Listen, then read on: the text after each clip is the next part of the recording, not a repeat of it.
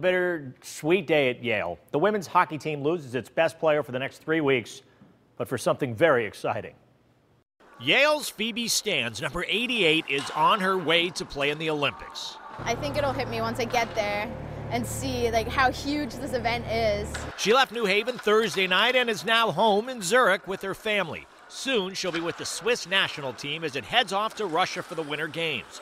It's a chance of a lifetime, but it also means 3 weeks away from her Yale team. I'm still worried because people might catch up to me in points, and I really hope that our team makes the playoffs, and I truly believe they can, even if I'm missing. Staenz is just a freshman, but she's also the best player on the team, and during most games, the best player on the ice.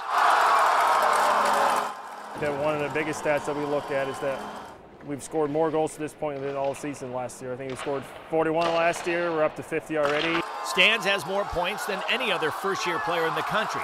Extremely skilled, and most players just flat out can't keep up with her. Fast?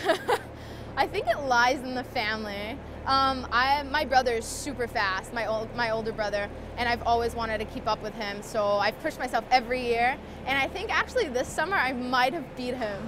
Her coach says that competitive fire also contributes to her success. Now they'll have to get by without her. Yeah, we knew that going into it, that she was going to be missing for a time because of the Olympics, obviously, but it's exciting to have in a program, and ultimately she's going to make us better. And while she may be far, far away competing on the world's biggest stage, she takes some of Yale with her, meaning schoolwork. Do my best, keep up with schoolwork for sure, and then go for the medal.